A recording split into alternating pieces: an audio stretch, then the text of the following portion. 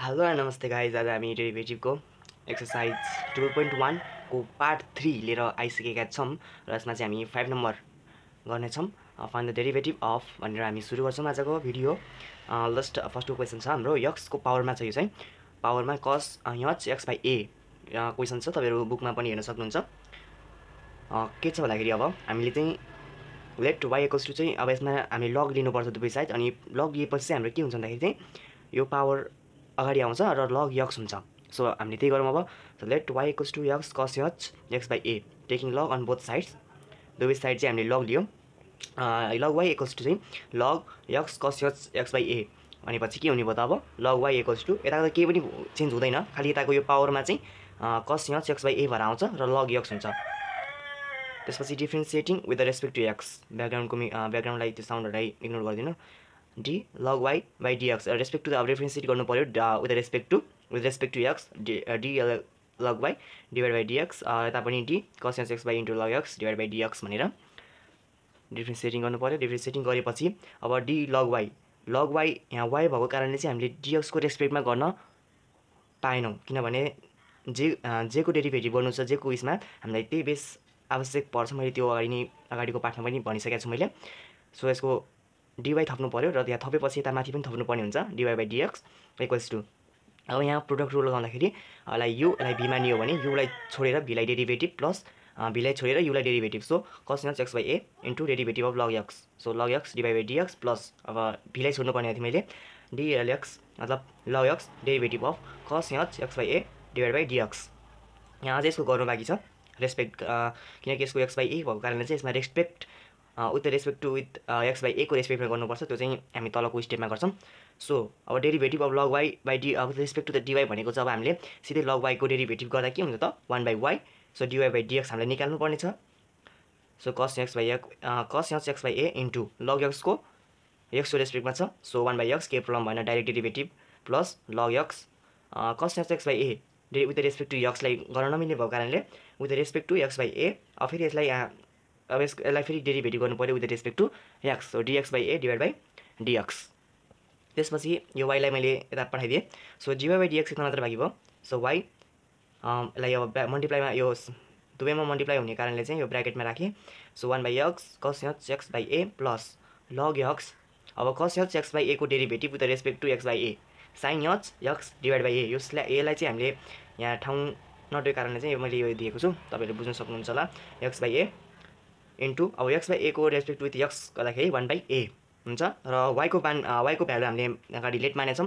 So why equals to कस H x by ए मानेको कारणले चाहिँ हामीले वाइको भ्यालु अब एक्स कस H x by A ब्राकेटमा 1 by x कस H x by A plus 1 by A log x sine h x by ए भयो। र अब हामी सेकेन्ड बी नम्बरमा जान्छौँ। हामी बी नम्बरमा पनि आइसकेका छौँ। मैले अहिलेसम्म केही पनि गरेको छैन, जस्ट एउटा लग राखेर हामीले पावरलाई चाहिँ झारेर जुनको पावरमा जे छ त्यसलाई चाहिँ हामीले लग लेखेका छौँ र त्यसको डेरिभेटिभ गरेर प्रोडक्ट रुल युज गरेका छौँ र त्यसबाट त लास्टमा गएर वाइको भ्यालु हामीले रिटर्न गरेका छौँ। र त्यस्तै गरी यो 5 नम्बरको सबै बिसिडी नै यस्तै खालका छ, तैपनि हामीले गरौँ। So let why equals to x sine h x square by ए। अघि हाम्रो एक्स बाई ए मात्र थियो भने अब यहाँ एक्स स्क्वायर बाई ए आयो, केही डराउनु पर्ने छैन। यसमा खालि एक स्टेप बढ्छ taking log on both side. पहिलाकै step taking log on both sides log why equals to log x sine h square by A. So log why equals two sine h x square by a into log x. जुनको पावरमा त्यो power थियो त्यो घट्यो तल आयो र जुन चाहिँ पावरमा जसको पावर थियो त्यो चाहिँ लग एक्समा आयो। So differentiating with respect to x respect to with x derivative गर्दाखेरि अब डी लग वाइ यसमा चाहिँ एक स्टेप घटेको छ। यहाँ के घटेको छ भन्दाखेरि लग derivative of log why with respect to dx हुनुपर्ने र यता derivative of sine h x square a into लग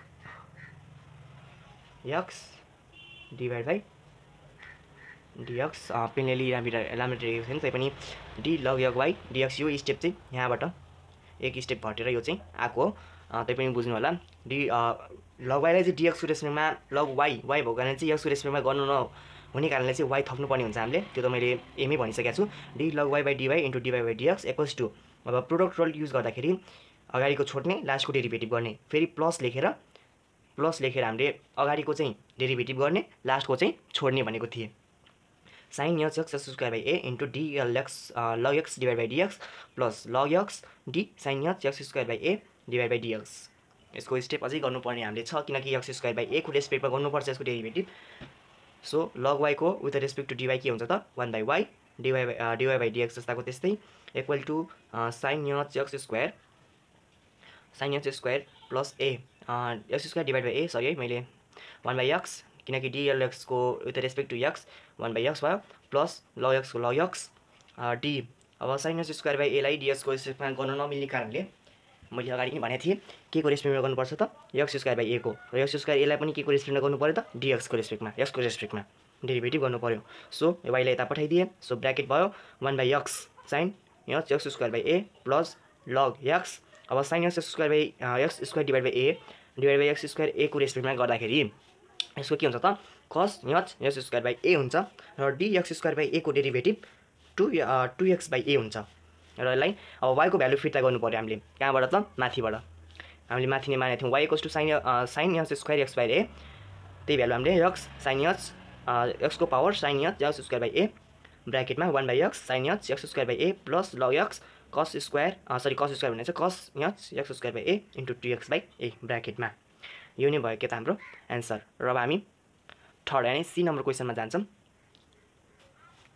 र हामी 5 नम्बरको सी नम्बर क्वेसनमा पनि आइसकेका छौँ र जुन चाहिँ अलिक डिफ्रेन्ट छ डिफ्रेन्ट त भन्नु प्रोसेस एउटै हो जस्ट हामीले चाहिँ त्यहाँबाट कसरी आइडिया गर्ने भन्ने चाहिँ लिइरहेका छौँ नत्र भए हाम्रो 5 नम्बरको त्यसमा 4वटा छ एबिसिडी एउटै भएपछि हामीले सबै गर्न सक्छौँ एउटै सबैमा प्रोडक्ट रल युज हुन्छ लग लगाएर हामीले पावरलाई झारेर जुन जसको पावर छ त्यसलाई लगमा लेखेर हामीले चाहिँ गर्छौँ सबैलाई र सी नम्बर पनि यस्तै छ क्वेसन हेर्न सक्छौँ x cos x square x by ए छ भने हामीले लेट y इक्वल्स टु हामीलाई चाहिन्छ y भ्यालु फिर्ता गर्नुपर्ने हुन्छ x cos x square x by ए अब लग राखेर taking log on the both side log y equals to log x cos x square x by ए र log y अब मैले अगाडि भनिसकेको छु गर्नुभन्दा अगाडि है पावरको झर्छ cos x square by A power घट्छ र जसको पावर छ त्यसको चाहिँ केमा आउँछ त लगमा आउँछ भने मैले भने चाहिँ log x so differentiating with respect to x अब डिफ्रेन्सिएट गर्नु पर्यो d log y by dx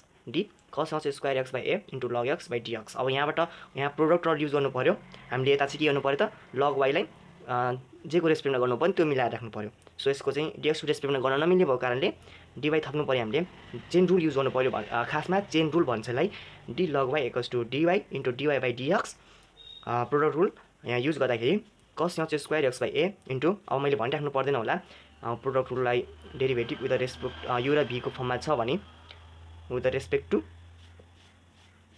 अब x छ भने u र v अब x छ भने u लाई छोडेर v लाई डेरिभेटिभ गर्नु पर्यो प्लस लेखेर फेरि v लाई छोडेर के को डेरिभेटिभ गर्नु पर्यो u को डेरिभेटिभ गर्नु पर्यो विथ रेस्पेक्ट टु अब x मा छ भने x जे छ भने त्यही अब u y भयो भने y छ भने y को रेस्पेक्टमा गर्नु पर्यो z छ भने z को रेस्पेक्टमा गर्नु पर्यो यो त कुनै हामीलाई थाहा भएकै कुरा हो so cos x square x by A dlx log x divide by dx plus log x यहाँ चाहिँ एक स्टेप पहिला एबीमा चाहिँ मैले यताको छोडेर चाहिँ यताको मात्र मिलाइरहेको थिएँ भने अहिले चाहिँ दुईटैलाई मिलाएर मैले लेखेको छु log x अब cos square x square cos x square x by ए लाई के को रेस्पेक्टमा गर्नु पर्यो त cos x बाई ए को रेस्पेक्टमा किनकि यसको त पावर रुल युज हुन्छ यो x बाई ए भनेको एङ्गल जस्तै भयो हाम्रो जस्तै यो cos यो थीटा के भयो त हाम्रो एङ्गल भयो नि त त्यस्तै गरी यहाँ पनि cos बाई ए भनेको छुट्टै हो यो एङ्गल जस्तै मानिन्छ यसलाई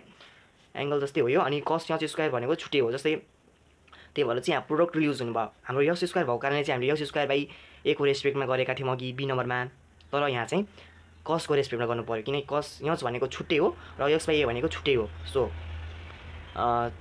x by a into D अब जे को रेस्पेक्टमा गरेका थियौँ हामीले मिलाएका थियौँ त्यसलाई फेरि माथि लेखेर x बाई ए को रेस्पेक्टमा गर्नु पर्यो र D log y by df भनेको 1 बाई y हो dy बाई dx भनेको जस्ताको त्यस्तै त्यो त equal to cos square x square x divide by a into log x को 1 by x plus log x अब cos स्क्वायरको प्रोडक्ट युज गर्दाखेरि 2 cos x बाई ए 2 बाट 1 घट्यो 1 मात्र भयो जो चाहिँ लेखेको छुइनँ मैले sin x किनकि cos x को derivative with respect to x के भनेका थियौँ हामीले sin यच एक्स हुन्छ। सो यहाँ चाहिँ एक्स बाई ए भएको कारणले चाहिँ sign H x by a into अझै यसको यहाँ एउटा मिस्टेक भएछ, अझै यहाँ एउटा छुटेछ। एक्स बाई एलाई पनि अझै हामीले डेरिभेटिभ गर्नुपर्ने हुन्छ। यहाँ एक्स बाई एलाई अझै डेरिभेटिभ गर्नुपर्ने हुन्छ, जसलाई चाहिँ हामीले यहाँ लेख्न बिर्सिएको कारणले गर्दा चाहिँ मिस्टेक भएको अलि यहाँबाट छुट्यो। सो त्यसले चाहिँ अलि यहाँ लेखिदिन्छु म। यहाँ D x by A divide by dx, बुझ्नुहुन्छ होला हैन। हो अब यो चाहिँ के हुन्छ त 1 बाई ए हुन्छ। सो अब वाई यता गयो dy by dx. So Y bracket हामीलाई लेखौँ अब सबैलाई 1 बाई एक्स कस यच square x by A plus 1 by A log x 2 कस यच x by A sign H x by ए। कुनै चिनेको जस्तो फर्मुला लागिरहेछ हामीलाई, मतलब कहीँ देखेको जस्तो लागिरहेछ पक्कै नै। साइन 2x को फर्मुला हामीले के पढेका छौँ, यहाँ देखेन सरी, यहाँ साइन 2x को फर्मुला के पढेका छौँ हामीले 2 साइन x इन्टु कस x। यो फर्ममा छ कि छैन, यो छ, पक्कै नै छ। सो अब हामीलाई साइन यच 2x, मैले अगाडि भने साइन यच एउटा हो र जुन अब यो बाँकी आउँछ जस्तै x 2x त्यो साइनभन्दा उता बाँकीको एङ्गल जस्तै हुन्छ नि त। सो एङ्गल जस्तै अब हामीले 2x by A लेख्यौँ। So 1 by ए त हामीले मिलाएर अगाडि लेखिसकेका छौँ। Dy by dx equals to वाईको value फिर्ता गर्नु पर्यो। वाईको भ्यालु के छ त, वाईको भ्यालु के छ त, वाईको भ्यालु के छ त हाम्रो कस यच एस स्क्वायर एक्स बाई ए छ 1 बाई एक्स कस यच square x by A plus 1 by A log x sign H 2x by ए। यो भयो हाम्रो फाइनल एन्सर।